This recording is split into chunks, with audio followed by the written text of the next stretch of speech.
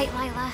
I never liked you. I always thought you were a liar. But this has gone too far. I never wanted you to get akumatized. This has nothing to do with the people of Paris or Ladybug and Cat Noir. You don't need to make everyone suffer because of me. If you want to talk, I'm ready to listen. Just you and me. Wow, I love that girl. You're right, Marinette. I should have had the courage to do that without resorting to superpowers given to me by a supervillain. I was desperate, but the fact that you're giving me another chance gives me hope.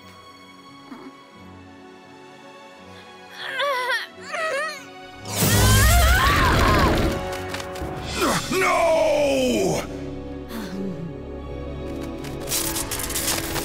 Miraculous Garabella!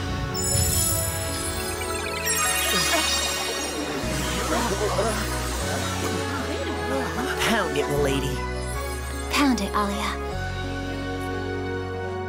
Darwin's fault. Marinette du Panchang, it's always Marinette du Panchang! You will pay for this! I'm sorry, Marinette. I was wrong. I shouldn't have told you to act against Lila. If you give the slightest opportunity to people like her, they'll grasp at it and cause disasters in no time. And now, you're the one who looks like a bad person. You thought you were doing the right thing. Just like with Chloe. That's another reason why I love you, Adrien.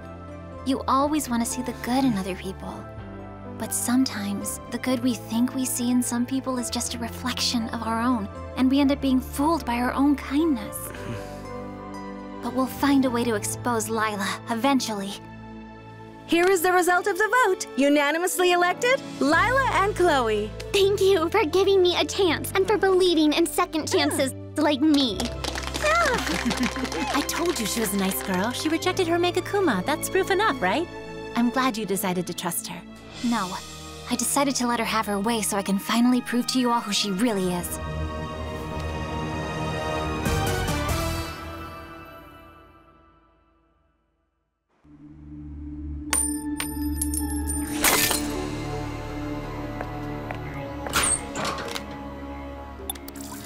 Your secrets are mine, and soon I'll have your Miraculous, Monarch.